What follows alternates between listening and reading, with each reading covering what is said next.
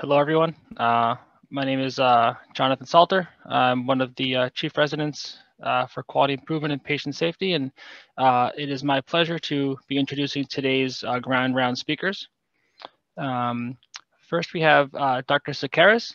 Dr. Sekeres is a professor of medicine and chief of the Division of Hematology at the Sylvester Comprehensive Cancer Center, University of Miami Miller School of Medicine. He earned a medical degree and a master's degree in clinical epidemiology from the University of Pennsylvania School of Medicine. Dr. Sekeres completed his postgraduate training at Harvard University, finishing an internal medicine residency at Mass General Hospital and a fellowship in hematology oncology at the Dana-Farber Cancer Institute in Boston. He is chair of the medical advisory board of the Aplastic Anemia and Myelodysplastic Syndrome International Foundation, and formerly chaired the Oncologic Drugs Advisory Committee of the FDA, the MDS Research Fund of the Dresner Foundation, and the Cleveland Clinic Enterprise Pharmacy and Therapeutics Committee, where he was also vice chair for clinical research of the Cancer Center.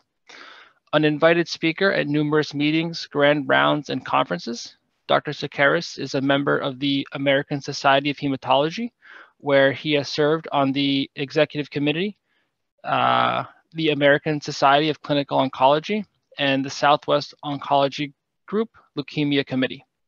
His research focuses on patients with myelodysplastic syndrome and older adults with acute myeloid leukemia, and he has been the national and international primary study investigator on several phase 1, 2, and 3 trials.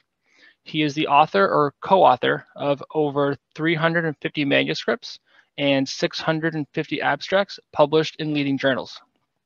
He was the inaugural editor-in-chief of the American Society of Hematology Clinical News magazine.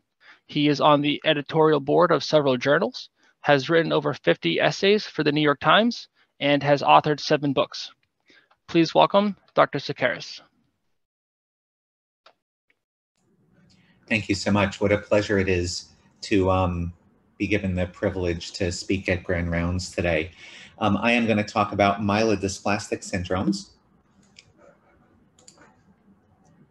And I'm going to start off with a patient, and my fictitious patient will run through the entirety of the presentation.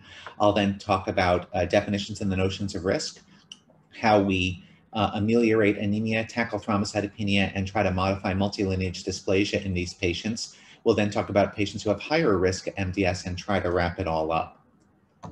So I'll start off with a patient. This is a 72-year-old woman who comes into our clinics with worsening fatigue, and she says, and I'm quoting, "It feels like my legs are encased in cement," end quote. And this is actually something one of my patients said to me. She now has to use a handicap tag to park close to the casino entrance where she goes gambling. Her past medical history is notable for hypertension, coronary artery disease, and smoking. And this is what her labs look like. Her white count is normal with a normal neutrophil count. She doesn't have any blasts in her periphery. Her hemoglobin, however, is low at 7.8, and she has an MCV that's elevated at 102.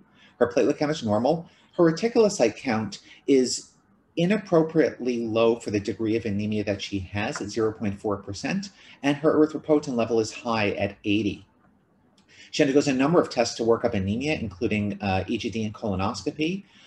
She has a bunch of vitamin levels that are assessed along with thyroid function, and even has an autoimmune panel, all of which come back completely normal. This then prompts a bone marrow biopsy that shows a hypercellular marrow for her age at 70% with dyserythropoiesis and 25% ring sideroblasts. And she is diagnosed with MDS with single lineage dysplasia with ring sideroblasts with 2% blasts. Her cytogenetics show no growth. This happens about 20% of the time in people who have myelodysplastic syndromes. However, a myeloid next-generation sequencing panel shows that she has an SF3B1 mutation with a variant allelic frequency of 26%. So let's talk about what she has. Myelodysplastic syndrome is described as a heterogeneous collection of clonal hematopoietic disorders derived from an abnormal multipotent progenitor cell, characterized by a hyperproliferative bone marrow, dysplasia of the cellular elements, and ineffective hematopoiesis. Now, my dad, who is a newspaper reporter and editor, would have taken me out to the woodshed and flogged me for writing something that's as convoluted as this definition. I'm embarrassed to say I have actually written definitions similar to this in review articles and textbooks. So let me try to simplify it. MDS is a type of cancer. And like other cancers, it has a clonal origin. It results in excess growth of cells that ignore signals to stop growing and that also encroach on normal tissues in the body, in this case, the normal bone marrow elements, that then results in a compromise in peripheral blood counts. The incidence rate is approximately 4.5 per 100,000 people per year, which translates to about 20,000 new diagnoses per year, and a prevalence that we estimate to be around 60 to 80,000 people living with this in the US, although we really don't know what the prevalence is. Men get it more than women, whites more than blacks. And one of the most common questions that I get from my patients is, what caused my MDS? The median age at diagnosis is about 71 years. And a lot of times we try to blame previous exposures to radiation therapy or chemotherapy for other cancers or for rheumatologic conditions. But this is far from straightforward. This is a study we conducted at Cleveland Clinic where we tried to figure out if men who had received radiation therapy for prostate cancer were at higher risk of developing MDS subsequently. Now that makes intuitive sense because men get radiation therapy in the area of the pelvis that produces a lot of the bone marrow, but it doesn't make face validity sense, because if this were the case, I should have a clinic full of men who have MDS who also have been treated for prostate cancer in the past, and I just simply don't. So we looked at 11,000 patients at Cleveland Clinic, about half of whom had received some form of radiation therapy for their prostate cancer. The other half, our control group, had undergone radical prostatectomy. When we drill down to the numbers at the bottom of this slide, it appears that there is a higher number of men who were diagnosed with MDS who received radiation therapy at 25 versus only 6 in the radical prostatectomy group. But this is, again, a complicated analysis because of confounding factors. Men who are older are more likely to receive radiation therapy for prostate cancer. They're also more likely to develop MDS. We also had a phenomenon that's similar to here at University of Miami, where we have people who come here for one-stop shopping of care of their medical problems. So we were concerned that we had a lot of men who came for prostatectomies who were then lost to follow-up, and we actually didn't know if they had MDS. We were able to correct for that, looking at the frequency with which their PSA was followed. So when we corrected for all of this, what we found is that the incidence rate for men who received radiation therapy for their prostate cancer of developing MDS was actually quite similar to what we would have expected in MDS rates using SEER data. SEER is the Surveillance and Epidemiology Results Program of the CDC and the National Cancer Institute. But it's even a more complicated story than that, because what we were able to conclude is that there didn't appear to be higher rates of developing MDS for those who received radiation therapy during their lifetimes. What we're increasingly recognizing, and I'll try to make this point during this presentation, is that MDS takes years or even decades to develop. So it may be that in a much younger man who opts to receive radiation therapy for prostate cancer, he may be at higher risk of developing MDS, but in a typical 70, 75-year-old, 65-year-old man who receives radiation therapy for prostate cancer, that rate doesn't appear to be much higher. Well, what about folks who receive radioactive iodine for thyroid cancer? So this is another study that we conducted actually using SEER Medicare data, where we looked at people who received radioactive iodine for thyroid cancer and compared them to those who underwent resection of their thyroids alone for that treatment, and looked at the eventual development rates of either MDS or myeloproliferative neoplasms. In a separate publication, we also looked at rates of developing acute leukemias. In about 150,000 people who had been treated for their thyroid cancers, we were able to identify about 70 or 80 of whom developed MDS or myeloproliferative neoplasm, and eventually were able to conclude that the relative risk of developing MDS for those patients who underwent surgery and received radioactive iodine was about 4-fold higher than those who didn't receive the radioactive iodine. And this is now part of the risk-benefit analysis in patients who receive radioactive iodine for thyroid cancer. Now, how is MDS classified? The World Health Organization basically recapitulates what we see clinically. And what we tend to see clinically are patients who have a single lineage dysplasia, so a single cytopenia like our patient that we're describing who has an isolated anemia. Those folks we would say have MDS with single lineage dysplasia with or without ring sideroblasts. We also see patients who have multiple cytopenias. Those folks have MDS with multilineage dysplasia, once again with or without ring sideroblasts. We have a special group of patients who have a deletion 5q abnormality. We'll talk about that in a little while. And then we have patients who have excess blasts. Now, once a patient starts to have excess blasts with MDS, that person gets closer and closer to being diagnosed as having acute myeloid leukemia. So we have patients who have excess blast type 1 who have 5 to 9% blasts, those who have excess blast type 2 who have 10 to 19% blasts, and once a person has 20% blasts, we officially say that that person has acute myeloid leukemia. So you can see how MDS is a multi-step process that starts to slouch towards being acute myeloid leukemia the longer a person lives with MDS. Now, even diagnosing MDS is not that easy. I'm privileged to be the study chair of a National Heart, Lung, and Blood Institute natural history study of MDS that looks like it's going to be going on for at least 10 years of follow-up. In this study, we're collecting both clinical data, quality of life data, and actual tissue samples from 2,000 patients diagnosed with MDS in the US, along with another 500 who have idiopathic cytopenia of undetermined significance, and another 1,000 who are thought to have MDS, but actually turned out to have a different diagnosis altogether. And what we have found already in this study is that 40% of the time, 40% of the time, there's disagreement in the diagnosis between local pathologists and our duo of central pathologists who are highly skilled at diagnosing MDS. When we drill down to figure out whether those were really clinically meaningful differences in diagnosis, it turns out that it is clinically meaningful about 20% of the time. So 20% of the time, a local pathologist may say a person has MDS, and our central pathologist says, no, it's actually acute leukemia. Or a local pathologist may say this isn't MDS at all, and a central pathologist says, well, in fact, it is. So it emphasizes how critical it is when we're seeing patients with MDS to have those bone marrows analyzed by skilled pathologists like Jennifer Chapman to see if it really is MDS, and if so, what subtype of MDS. Now, we don't have a staging system for MDS despite the fact that it's a cancer. So we use this really quirky prognostic scoring system as our default staging system. And this scoring system recapitulates, again, what's clinically and intuitively fairly obvious. So a patient who comes into my clinic who has a low blast percentage, let's say 1 or 2% blasts in the bone marrow, has good risk cytogenetics. And in MDS, we consider good risk to be those patients who have a normal karyotype, deletion 5q, deletion 20q, or -y, and who has an isolated cytopenia. That person actually has a very good prognosis with MDS. On the other hand, a person who comes into my clinic who has 18% blasts, which is very high, poor risk cytogenetics, so abnormalities of chromosome 7 or complex cytogenetics, and multiple cytopenias, has a median survival that's measured in less than 1.5 years.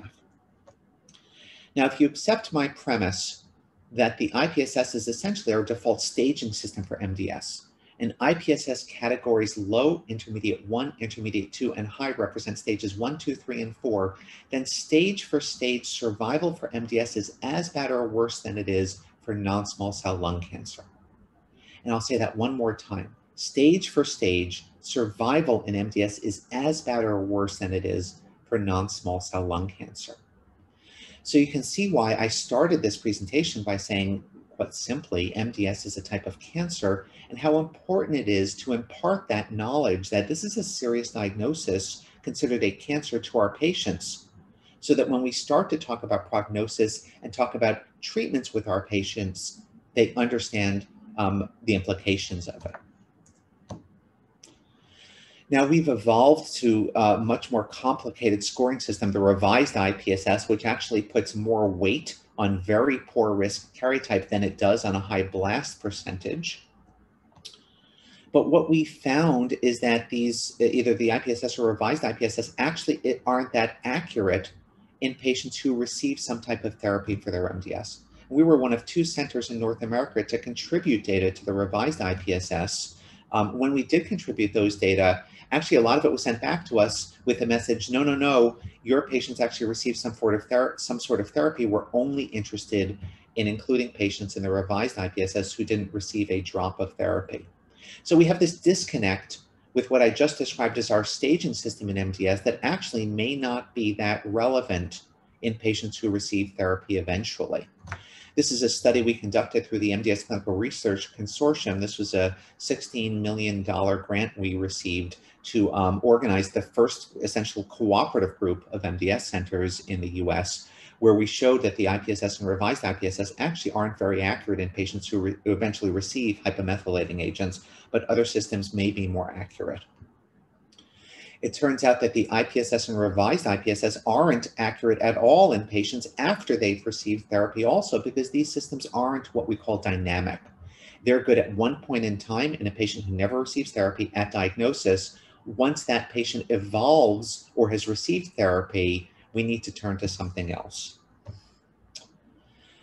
Put into this complexity of MDS the fact that about 95 or 96% of patients with MDS have an identifiable genomic abnormality that itself carries some component of risk.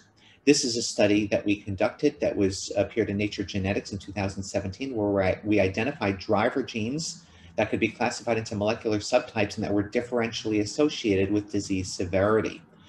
To put this figure in very simple terms, the only good risk molecular abnormality that patients with MDS have is the SF3B1 abnormality, the very same one that our patient has in this presentation.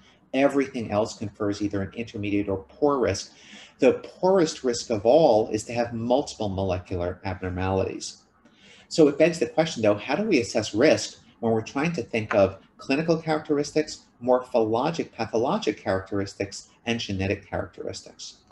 Well, this can only be done really with machine learning and artificial intelligence approaches, given the complexity of all of this.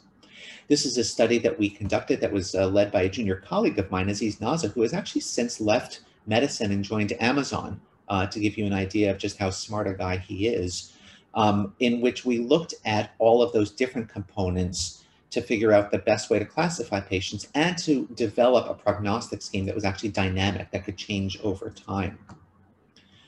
We developed this using almost 1,500 patients who were at Cleveland Clinic and at a lab in Germany, and validated it in 830 patients who were collected by Moffitt up in Tampa.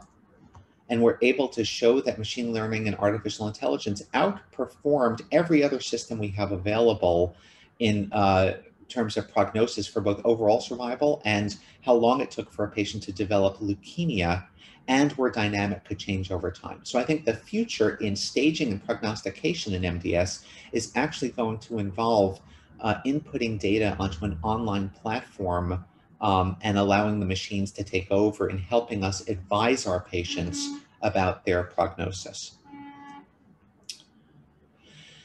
Now I'm going to shift gears here just for a second and just kind of reflect on something. It's rare in our careers that we read one article that kind of transforms the way we think about the diseases we treat, but this was just such an article. This was a publication that came out of the Atomic Bomb Research Institute in Japan, and this itself has a tragic history. When the atomic bomb was dropped on Hiroshima, it turns out that Ground Zero was actually a medical school. And of course, everyone who was in that medical school was killed instantly. There was one medical student who happened to be visiting his parents that weekend away from Hiroshima and came back to find that he had lost all of his classmates. And he decided to dedicate his life to studying the long-term effects of the atomic bomb on a variety of diseases. So this publication came out and showed that patients who were diagnosed with MDS in the 1980s and 1990s were much more likely to develop MDS if they had been exposed to the atomic bomb than if they hadn't. Not only that, the rates of MDS increased the closer to the epicenter they were, and the rates of higher risk MDS increased the closer to the epicenter they were. Now think about the implications of that. We're talking about an exposure that preceded a diagnosis of MDS by 40, even 50 years. What that says to us is that the prodrome, the amount of years that has to pass before an MDS diagnosis is made is years or even decades before that inciting mutation actually occurs that then leads to a cascade of other mutations. Think about the implications of that for whether or not patients can have a heritable genetic abnormality that leads to their MDS. So one day I was in clinic and I saw a patient who was in his 60s who had a new diagnosis of MDS, and he told me that he actually had a twin brother who had MDS. And you can imagine that this sort of event happens about once in a career, where you have twins with the same rare diagnosis. So we chatted with him, and he talked with his brother, who also agreed to come into our clinic, and actually said to us, "We don't even know if we're identical twins. We've never been informed." They both graciously agreed to give us blood and bone marrow samples, and we were able to determine that they both shared a germline dead box helicase DDX41 mutation. Now, both brothers actually agreed to be treated with the drug lenalidomide, and I'll talk about that in a second. And both stopped their lenalidomide for different reasons. My patient underwent shoulder surgery and informed me he was going to stop taking the drug. And I said, "Wait a second, don't stop taking the drug. It's actually working really well for you." But he said, "The hell with you, doc. I'm going to do what I'm going to do." And that's often what patients do. And he continued to respond to that 2 months of drug that he received for a full year. Same thing happened to his brother, who was admitted to the hospital with an infection, had only received 2 months of the exact same drug and continued to respond to that drug for 6 months. So what we found in this study, which was really cool, and which we published in Cancer Cell about 5 years ago, is that about 2.5% of patients with MDS and with secondary leukemia had the DDX41 abnormality. For many of them, it was in fact a germline abnormality. And among those who were treated with this drug lenalidomide, 100% responded to the drug. So, neat example of not only finding an abnormality that was heritable and didn't really rear its ugly head in terms of a disease, MDS, for 6 decades, but also a potential indicator of patients who had a preferential response to a very specific type of drug.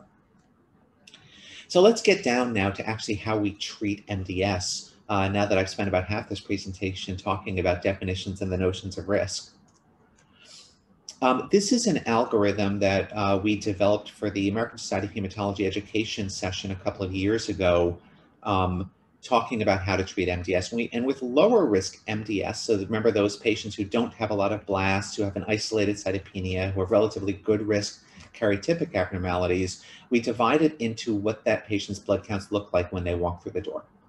So for patients who have no transfusion needs and have a good quality of life, and this MDS was just picked up, we actually don't do anything other than observe these patients every month or 2 or 6 months, depending on the severity of their cytopenias and their disease course.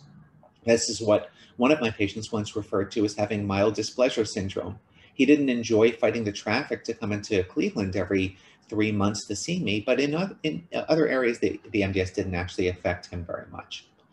Then we focus on those patients who have a predominating cytopenia of anemia or thrombocytopenia, or those who have multiple cytopenias. For those patients who have a predominating cytopenia of anemia, the most common treatment that we offer is either erythropoiesis-stimulating agents or a new drug called luspatercept. The likelihood that an ESA, an erythropoiesis-stimulating agent, such as erythropoietin or darbepoetin, is going to work in a patient is somewhere between 15 and 40%.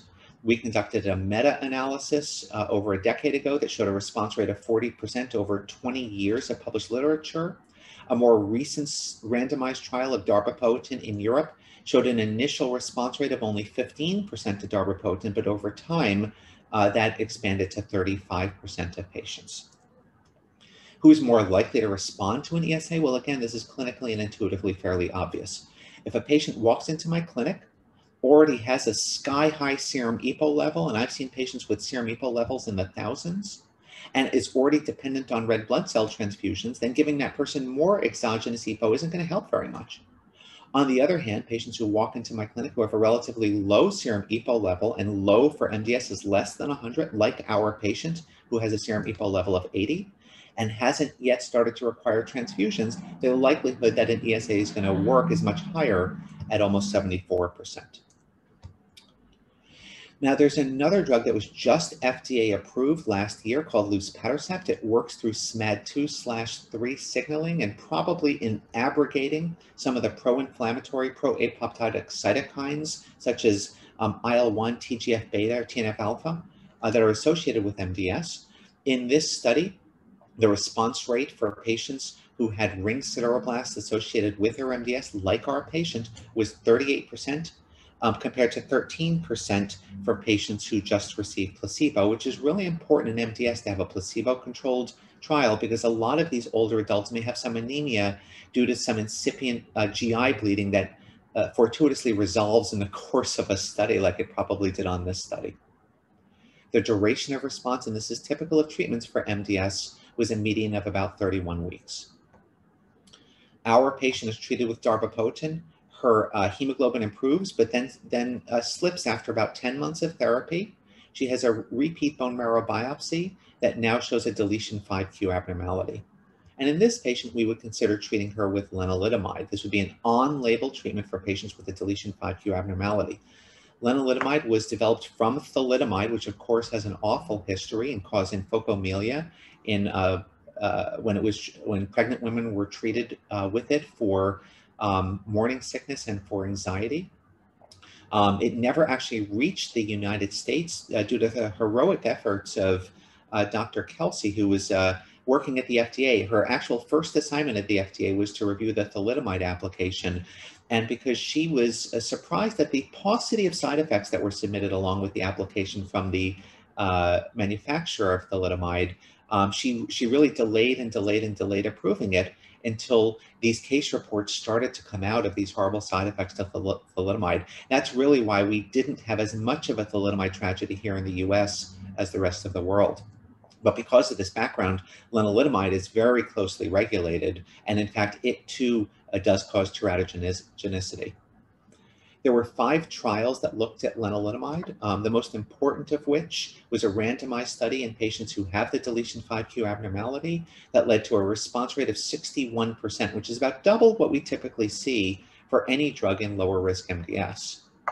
The response duration was 2 years, which is also approximately double what we typically see in lower risk MDS. Our patient is treated with lenalidomide for 22 months, has a nice improvement, but then her blood counts worsen. A repeat bone marrow biopsy shows that she now has multilineage dysplasia MDS. So in this case, we would probably want to deal with her low platelet counts first because they are quite low. And one of the drugs we can consider is a thrombopoietin mimetic, such as eltrombopag or romiplastim. Romiplastim was looked at in a randomized study in which we participated, where patients received romiplastim or placebo. Patients who were enrolled, some patients did have excess blasts, which is something that those of us on the steering committee actually recommended against, but something that the manufacturer of romiplastim plowed ahead with to enroll anyway, despite our counsel. When we looked at the primary endpoints of clinically significant bleeding events or platelet transfusion events, these were improved. Excuse me, Dr. Sekeres, you have exactly 1 minute to finish. Yep, I got it. Thank you, Dr. Weiss. Okay. These patients did have improvement in those who received romiplastim, but also a excess rate of transformation to acute myeloid leukemia for those who got the romiplastim. So this is a drug we use for those who had lower risk MDS, but not those who have excess blasts, because those were the patients who transformed to acute myeloid leukemia. I'm going to finish up here by talking about treatment of multilineage dysplasia in higher risk MDS. And what we use in these cases are hypomethylating agents, drugs like azacitidine and decitabine. In this trial in lower risk MDS, we have an overall response rate of 60% for patients who get these drugs. The response lasts for about 1.5 years. In patients who have higher risk MDS, we use the same drugs. And in these patients, this is the only prospective randomized trial that led to a survival benefit in MDS for those patients who received azacitidine. So I'm going to wrap it up here. I want to thank all of you for listening today and appreciate the chance to present. I'm going to stop sharing. Dr. Sekeres, thank you so much. That was really great. Lots of things to talk about, but unfortunately we don't have time. I'm sure those will email you or find you in the hallway and grab you for some questions. Let's go on to the next speaker, but thank you so much. Okay, so our next speaker is going to be Dr. Ross Scalese. Dr. Scalese is an associate professor of medicine at the University of Miami Miller School of Medicine and director of educational technology development at the Gordon Center for Simulation and Innovation in Medical Education. Dr. Scalese received his undergraduate degree from Princeton University and his medical degree from the University of Pennsylvania School of Medicine. He completed residency in internal medicine in the U.S. Air Force and served more than 7 years on active duty as an internist and flight surgeon. In 2000, Dr. Scalese began work at the Jackson Medical Center, and in 2003, he joined the full-time faculty at the Gordon Center, where he completed a research fellowship in medical education. He maintains specialty certification by the American Board of Internal Medicine and is a fellow of the American College of Physicians. Dr. Scalese is active clinically and as a teacher of medical students and residents, as well as physician assistant and nursing students, particularly in the areas of cardiology, neurology, and clinical skills. At UM's medical school, Dr. Scalese co-chairs the Executive Curriculum Committee, co-directs major competency assessment programs, and is a founding fellow of the Academy of Medical Educators. Dr. Scalese's research focuses on innovative uses of simulation for competency-based training, and he has a special interest in the development and implementation of simulations for assessment. Dr. Scalese has served on test material development committees of the National Board of Medical Examiners in the US, and for more than a decade collaborated with the Royal College of Physicians of Canada to incorporate simulations into their high-stakes national certification exams. Dr. Scalese has been an invited speaker at numerous international conferences addressing topics related to simulation-based health professions education. He has co-authored some of the most frequently cited papers in the field, including the Best Evidence Medical Education Collaboration Systematic Review on the features of high-fidelity simulation that lead to effective learning. Please welcome Dr. Scalese.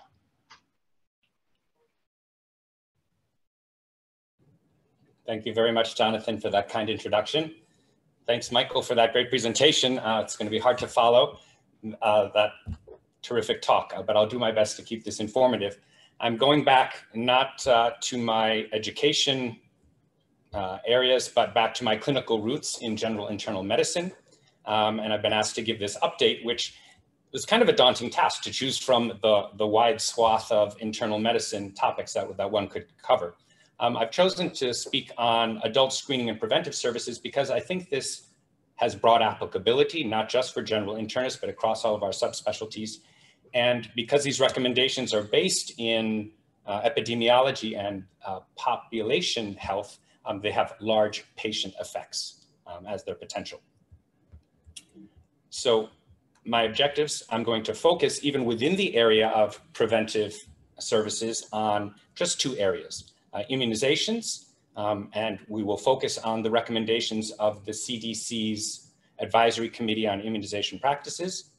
And also, just very briefly, I'm going to touch on a recent update to some cancer screening recommendations that came out from the US Preventive Services Task Force. Again, you know, how this came to mind was, I think vaccines are on everybody's mind, right? Every day in the news, practically, we're hearing about it, especially in the context of COVID. But the recommendations around immunizations change frequently, so it's hard to keep up. Recently, I've been attending in the residence internal medicine clinic in ACC, and frequently we have to go back to those immunization schedules to make sure we're giving the latest health maintenance care to our patients. And it's not just in our clinical realm, of course, you know, in our personal lives too. I'm sure all of you have been approached by family, friends, even strangers. I was in Publix the other week on my way home from work in scrubs, and somebody, hey, you're a doctor. What do you think about this vaccine, COVID? I'm not going to talk about COVID today, but because there are others who are far more expert than I am in that topic, but focus on a couple of other areas. And for those of you who, like me, still have to maintain your board certification, these preventive services and immunization questions are favorite ones on ABIM exams. If we have time at the end, I'm also going to talk about a little personal experience of mine recently that had especially the cancer screening recommendations as top of mind for me. So what I'd like to do to keep this interactive is actually use an audience response system. We had trialed this earlier and it was all working fine, but I'm not seeing the polling controls right now. So Laura is going to help me. Let's launch a poll. And what I would like you all to do is just answer about your ABIM certification status. For those of you who aren't familiar with the polling in Zoom, are those visible to folks? Because I'm not seeing the polling window for some reason now. So choose if you're still in training, you're not board certified yet. If you're like me, have to recertify every 10 years in general internal medicine. Some of the subspecialists are maintaining certification, but are only doing it in their subspecialty. And the last two choices, if you're grandfathered in and you say, you know, I'm not going to take those exams anymore, or the very noble people who say, I don't have to take it, but I'm going to keep up and I'm going to sit for one of these exams. And Laura, if you could just let me know.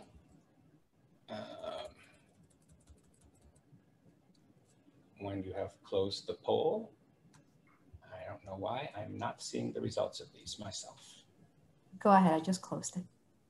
Okay, can you share the results and actually read them out because I can't see them for some reason. Absolutely. So answer A received 25% of the votes, answer B 50%, answer C 13%, answer D 0, answer E 13%. Okay. Yes, I know that it's just generic questions, so we can keep re-polling. So you'll just see the letter choices. The actual answers corresponding to those are on the slides themselves. So a large number of you are still in training. Good to know. 50% of you are like me, taking your general medicine boards. So I hope that some of these reviews are going to be helpful for you. And I'm going to present some cases, and these are taken right out of the Medical Knowledge Self-Assessment Program, the most recent edition, MICSAP 18. So here's a case. 48-year-old man is evaluated during a follow-up visit for hypertension. He has no symptoms. He received the Tdap 9 years ago and the flu shot during the most recent flu season.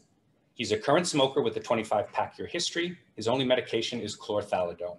On physical exam, vitals are normal and the remainder is unremarkable. So which of the following is the most appropriate vaccine to administer to this patient? If you could launch the poll, please.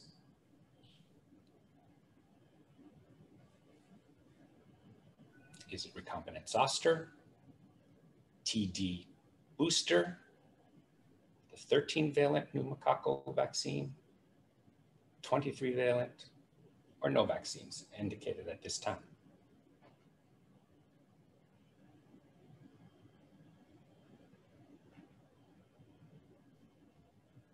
And when you have a good percentage of our audience having answered, please share the results, Laura. Okay, A, 3%, B, 16%, C, 13%, D, 29%, E, 34%. Okay, and very interesting. So a range, right? All of them got some votes. The most responses were for E, no vaccines indicated. The correct answer is, however, D. So about a quarter or more of you got that correct. The 23-valent pneumococcal polysaccharide, that's what we know as Pneumovax. So don't feel bad. I got this one wrong the first time I went through too. I also chose E. So let's talk about why actually giving the Pneumovax is the best choice for this patient. You probably are aware, well, first just to discount some of the first answers. The zoster vaccine is indicated for any adult 50 or older. It's irrespective of immune status now because this is the recombinant inactivated vaccine. Previously, we had a live zoster vaccine, which could only be given to immunocompetent patients, and that was recommended starting at age 60. But the current recommendations now are for any adult 50 or older, irrespective of previous immunization, or even if they had shingles in the past. The TD booster, it's recommended that every adult get at least once the Tdap, a pertussis-containing vaccine, and thereafter, at least the tetanus and diphtheria toxoid boosters every 10 years. This guy got his just 9 years ago, so he's not due for another year, okay? So why one of the pneumococcal vaccines? All right, so This is a bit of a busy slide, but this is directly from the most recent update to the immunization tables published by the ACIP. This just came out a month or so ago. And the color coding is the thing to focus on. Yellow are recommended for all adults if they meet the age criteria. Purple are for patients who have certain additional risk factors. Blue is consider offering this in what they call shared clinical decision-making model. Okay, so if I could focus your attention here on the Pneumovax, the polysaccharide one, the 23 valent, you can see that it's only yellow recommended for everybody over age 65. So that's probably why I didn't choose it and why a bunch of you didn't choose it. But purple, for certain patients with additional risk factors, it is recommended. Who are some of those patients? This is the second table, and you can see across the top, I apologize that this is a small print perhaps, but pregnancy, immunocompromising conditions, asplenia, chronic medical conditions, et cetera, those all can be considered as additional risk factors. But our patient doesn't fall into any of those categories either. So I had to actually go back to the original recommendations or the latest update concerning pneumococcal vaccination. This is from 2012. The ACIP publishes their recommendations in the MMWR, the Morbidity and Mortality Weekly Report. And so here you can see chronic heart failure, lung disease, et cetera. These are for immunocompetent patients, but who have underlying conditions that if they contracted pneumococcal disease, they would have poorer outcomes. They could have more severe disease. We'll look down at the bottom of this list, and cigarette smoking is listed as well. Our patient is a smoker, and so he actually has an indication for receiving the 23 valent only. Okay, now, if you look, some other patients have, in addition, the recommendation to get the 13 valent that we call Prevnar. Okay, people with CSF leaks and cochlear implants, I think that's actually more for preventing pneumococcal meningitis rather than pneumonia. And then things that make sense, patients with asplenia, pneumococcus is an encapsulated organism, so it makes sense that they would be at increased risk. And here's a number of other immunocompromising conditions, HIV, some of the congenital or acquired immunodeficiency that includes when we put them on immunosuppressant drugs, chronic renal failure, the hematologic malignancies for Dr. Sekeres and his colleagues in heme. All of those are high risk, and those patients should receive both the 13 valent and the 23 valent. Now, for those patients, the recommendation is to get the 13 valent first. The reason is that although it covers less strains of pneumococcus, it actually had some higher efficacy rates in the range of about 75%, compared to the Pneumovax, which was more like 60, 65, 70% at the top. Little editorial comment, I was thinking back to when the COVID vaccines came out, and there was all the hubbub about their tremendous efficacy, at least the Pfizer and Moderna ones, greater than 90%, was unheard of practically.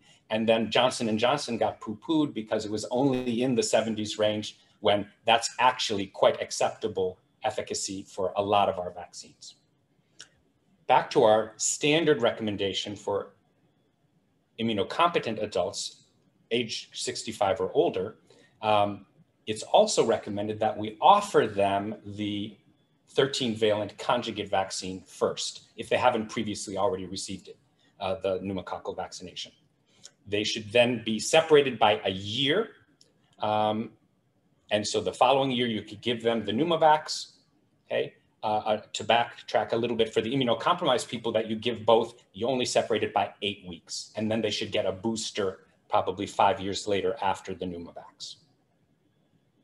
So key takeaway from that one is think about your younger smokers who otherwise are healthy, but they still could be offered early pneumococcal vaccination. So let's try another case. 22-year-old man is evaluated for a pre-employment examination. He's starting a new job as a registered nurse. He's asymptomatic. He got his Tdap 7 years ago and the flu shot during the last season. Approximately 6 months ago, he also got a dose of MMR, because they did serologic testing and he didn't have adequate antibody titers. Medical history is negative for chronic medical conditions. He's a non-smoker and doesn't plan to travel outside the US in the near future. He takes no medications. His physical exam is normal. The other serologies that they also performed showed that he had a positive result for Hep B surface antibody, but a negative Hep B surface antigen and core antibody, and a negative Hep A IgG. So which of the following is the most appropriate vaccination strategy for this healthcare worker? Please launch the poll.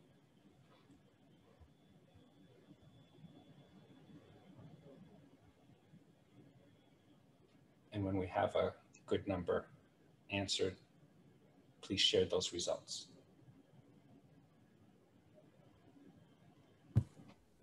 So we have A, 6%, B, 78%, C and D were both 0, and E, 17%.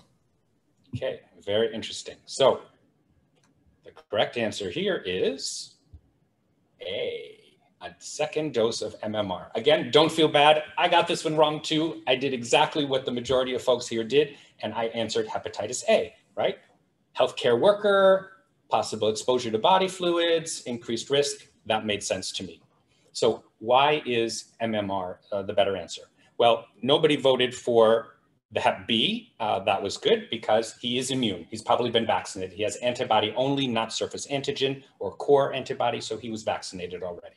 No need to repeat that. That is recommended, of course, for healthcare workers. We already talked about indications for the pneumovax. He doesn't have them. This guy's not a smoker, okay? So the MMR is indicated for all immunocompetent adults born in the US from 1957 or later who lack documented immunity. So in this is a case where history isn't enough. You actually have to check the serologies to see if they have adequate titers, okay? I notice I said immunocompetent adults. We don't give this to immunocompromised patients, at least severely immunocompromised ones, because MMR is a live attenuated vaccine, okay? So that's for everyone, at least one dose for adults. Now, other people at increased risk should get a second dose at least 28 days after the first, okay? And healthcare workers are among those at increased risk. The same is true for others like college students, international travelers, and so forth. Now, here's the recommendation, again, from the MMWR, of those recommended vaccines for health professionals. So Hep B, again, makes sense, possible needle sticks and so forth, but all the rest, influenza, MMR, pertussis, and varicella, are spread by respiratory droplets. So the concern is not only are they at increased risk of contracting it, but of spreading it to their patients in the healthcare setting. And that's why this patient should get another dose of MMR. Now, in terms of Hep A vaccination, who is recommended to get that, of course, are people who live or work in endemic areas, close household contacts of recent adoptees from endemic areas where Hep A is performed, those with chronic liver disease, men who have sex with men, illicit drug use, etc. Healthcare workers aren't specifically in there, but one of the recent updates to the Hep A vaccination recommendations is that any adult who requests it could be offered it. So if this guy wanted to get Hep A, we could vaccinate, but that's not in the standard recommendations here. Okay, another case. 23-year-old woman, she's here for a routine wellness visit. She got her Tdap at age 18. She got the meningococcal conjugate vaccine at 11 and a booster at 16 years old. And she got her flu shot during the last year. She's single, lives in an apartment with a roommate, and is a non-smoker. She has no upcoming travel plans, no chronic medical problems, and takes no meds. And her physical exam is normal. Which of the following vaccinations should be offered to this patient? Please launch the poll.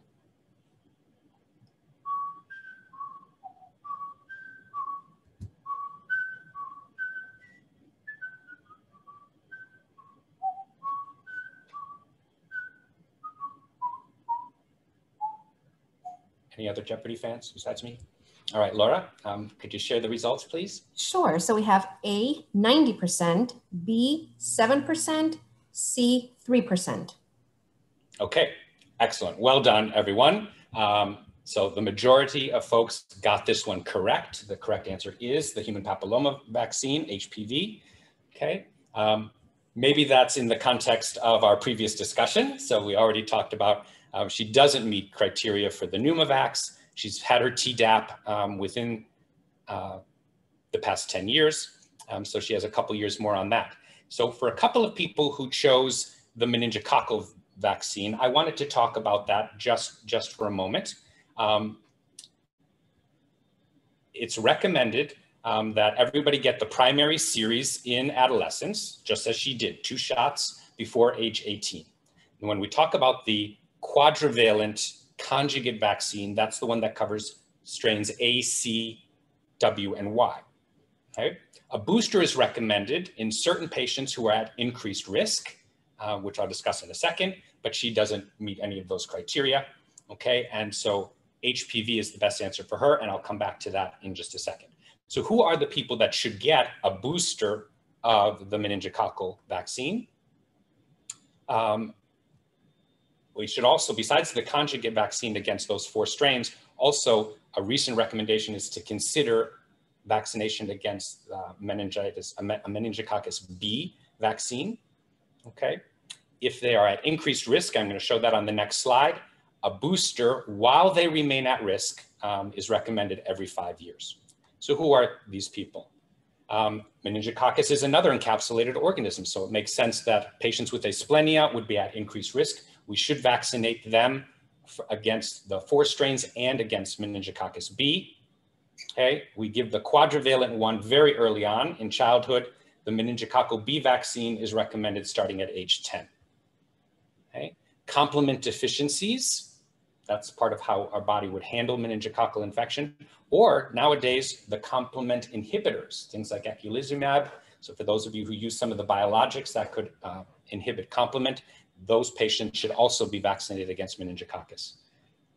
HIV and other things. Now notice at the bottom, military recruits, college freshmen. We know that there are meningitis outbreaks in conjugate living facilities. And so these are things that are required before going to live in a dorm, et cetera. She didn't meet any of those criteria. So again, the best answer for her was to receive the HPV vaccine.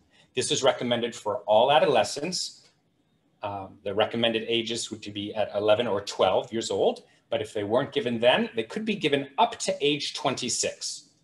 Okay? It's now one of the recent updates to this recommendation is it's the same upper age limit for both men and women.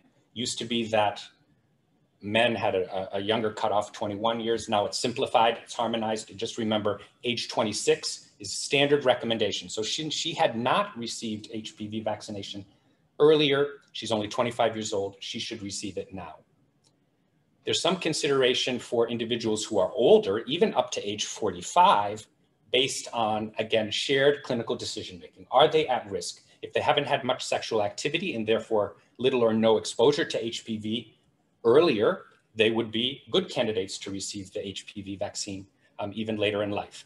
But a little side note here, whenever you get into the range of consider and discuss with your patient, sometimes insurance doesn't cover those things, and I'll come back to that if I have time. The standard dosing in early adolescence is 2-dose series. Since this patient is over age 15, it would be 3 doses. Just some general considerations to wrap up immunizations. We usually give these in the deltoid. That's for sub-Q or IM injections. Interestingly, the meningococcal vaccine that I was talking about has decreased immunogenicity if it's administered in the gluteal muscle. Anticoagulation is not a contraindication to vaccination, even for the IM injection. So one of my coworkers actually, who has a congenital cardiac problem and is on anticoagulation, was told by his cardiologist not to get the COVID vaccine because he was worried about bleeding there. Studies have not demonstrated any increased bleeding risk, even from IM injections. You can give more than one vaccine on the same day. Generally, it's going to be limited to 2, 1 in each arm. And that's okay for most vaccines. Some of these little board tips, if I want to give those for the large number of you who have to retake your boards all the time. We don't give the compromised patients or pregnant women the live virus vaccines. And some of those are listed here: MMR, varicella, intranasal flu, and again, the live zoster isn't even marketed in the US anymore. Right? Final note, Healthy People 2020 is a campaign to try to increase awareness of the need to immunize adults. We've done very well immunizing children in this country, and we've been making good progress in our senior citizens, age 65 and older, getting them their recommended shots. But it's that younger adult population that sometimes doesn't get all of the vaccines that are recommended. If you have any concerns about keeping up with this confusing list of schedules, I recommend this app. I have it on my phone. It's directly from the CDC. It has nice color coding that follows that same printed schedule. You can search by age and see what the recommended vaccines are, or by medical condition. It tells you the contraindications and precautions. There's hyperlinks that give you the vaccine name, and then boop, the dose, specific doses pop up.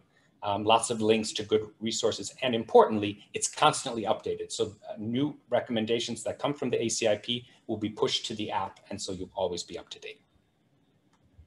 Now, that last case, I'm going to shift gears here just very briefly and talk about cancer screening.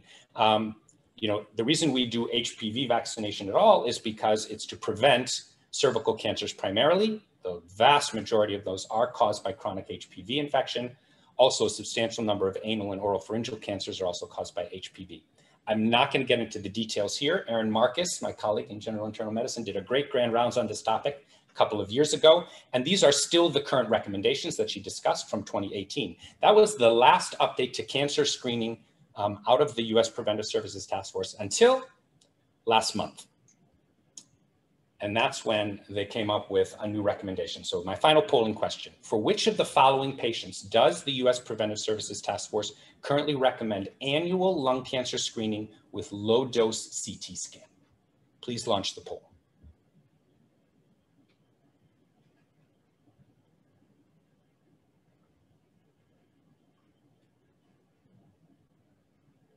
And let me know when you have a good percentage answered, and share those results, please.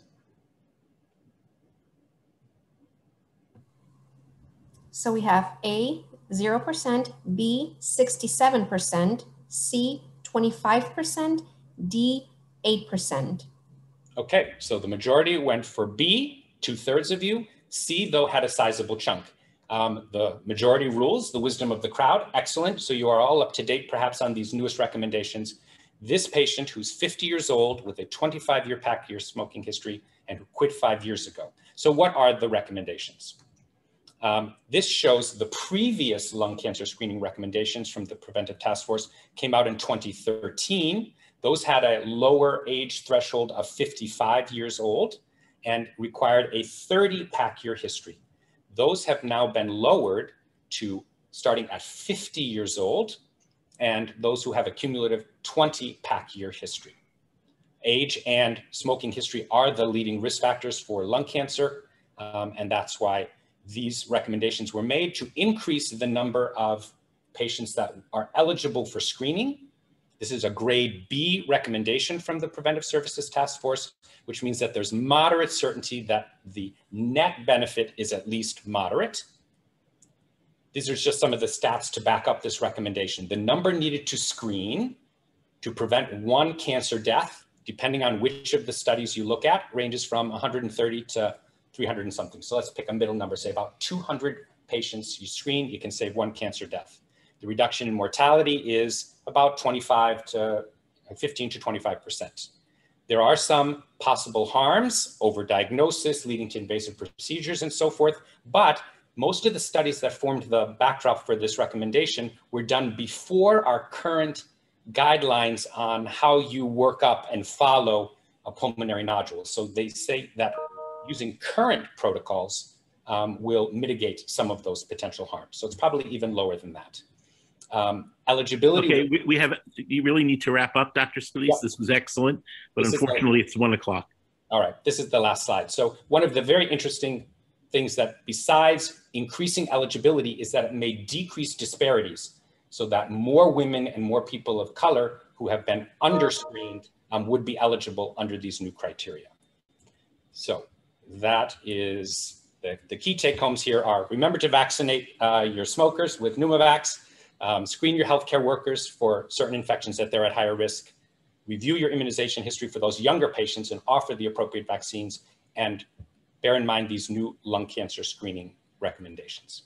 I'll be happy to answer any emailed questions to me after the fact. Thanks so much for your attention. Thank you, Russ. That was great. That was just a wonderful review, and all of us need to take heed to that because we're all doing MOCs, I hope.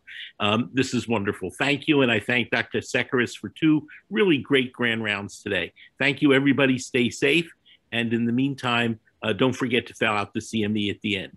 Be well. Thank you. Stay well, everyone.